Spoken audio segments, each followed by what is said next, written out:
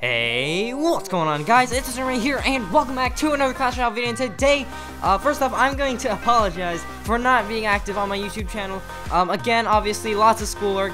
That's the obvious excuse, but really, YouTube, actually maintaining daily uploads for me is really tough, especially since I'm spending so much time on editing the videos. But anyways, guys, today I'm going to be showing you guys this Mega Knight spawner deck that I featured in my last video, and it won the double elixir challenge, and it's actually crushing the meta in single elixir as well. As you can see, we're beating Spellbait, we're beating a graveyard deck, we beat another graveyard deck, we beat a Mega Knight deck, we beat the P.E.K.K.A. Flying Machine deck that Clash with Ash shared, we beat another Mega Knight cycle, we beat Golem Beatdown, and we also beat this weird deck here. So anyways, we have been rocking this classic challenge here, 11-0.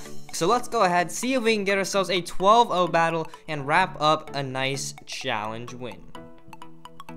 Alright, so this last battle is going to be against CT Separus TNT from the clan Bang Bang Boom. The clan name obviously fitting his in-game name very, very well. So here, let's go ahead and place bats in the back to cycle to our Barbarian Hut.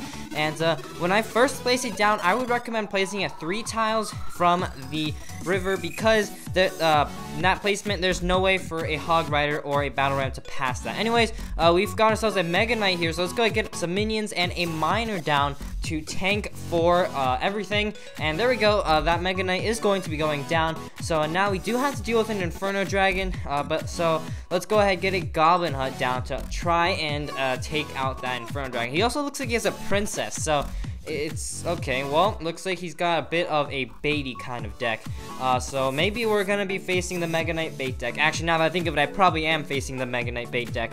But anyways, his Goblin Barrel, really nice catches, pretty much takes out my entire Goblin Hut. But we cycled back to our Barbarian Hut, so let's go ahead, place that card down. And against Spellbait, you would want to place your hut 2 tiles from the King's Tower, that way, because there's no troops that you need to really distract, and yeah, it's just a good placement, basically. But anyways, he looks like he has an Electro Wizard, which is going to be quite annoying to deal with. Maybe he'll put down a Mega Knight here, so let's go and get some minions back. Yep, there's that Mega Knight. Oh, looks like we're getting some really nice Mega Knight value right there. Boom, catches everything. And alright, there we go. Now we're going to be set for a really, really nice counter push. Let's go ahead and put that Miner in to predict the Princess, as well as some bats. Unfortunately, I failed to predict the Princess, but there we go, guys. Mega Knight jumps onto the Princess, and then it will go onto the tower, and that tower is going to be taking some massive damage, and the tower actually goes down. So now all we have to do is to defend for 50 more seconds, and we will be set. Looks like this guy's going to be rushing a Mega Knight here, so let's go ahead, arrow that out. We are going to be taking some damage this push, unfortunately, so we're gonna have to be very careful and actually try not to lose this tower right here. Alright, looks like we're gonna be good. Tower's down to 1,300 hit points, but now we've basically caught up on the defense. Get that Barbarian Hut down, and there's no way he's going to be getting through a Barbarian Hut in 30 seconds, even though he does have a Mega Knight. My Mega Knight is going to be good enough to take care of that. So let's go ahead and put a Mega Knight down and take out that Goblin Barrel. There we go. Mega Knight's gonna jump onto the Barbarian Hut, but that doesn't matter. Barbarian Hut has over 2,000 hit points, and there's no way a Mega Knight is going to deal 2,000 hit points in that short of a time.